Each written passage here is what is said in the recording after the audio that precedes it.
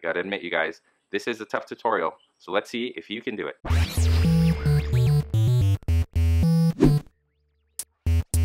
Hey, what's going on, you guys? Welcome to Draw It Too. My name's Ramny, and this is another episode of Draw With Me, the show where you follow along as I draw your favorite pop culture characters. Today we're going to be drawing Wonder Woman as she appears in Batman v Superman: Dawn of Justice. You guys have been asking for this tutorial, and I'm finally here to show you guys how to draw Wonder Woman using just a pencil, an eraser, and your regular white paper. Behind the scenes, you guys, this was a really tough tutorial to do. There's so much detail in her hair, and there's so much detail in her costume that if I did a how to draw on Wonder Woman, it would have taken me at least 2 hours. So that's one of the reasons why I decided to do a Draw With Me tutorial video on Wonder Woman instead, because like I said before, it takes less time for me to draw than to draw and narrate at the same time. So without further ado, you guys, let's draw Wonder Woman. Remember that if I'm going way too fast, you have the ability to pause the video so you guys can catch up on your drawings. Remember, we draw at different speeds, so find a pace that works for you and stick to it. Having said that, let's go ahead and get started.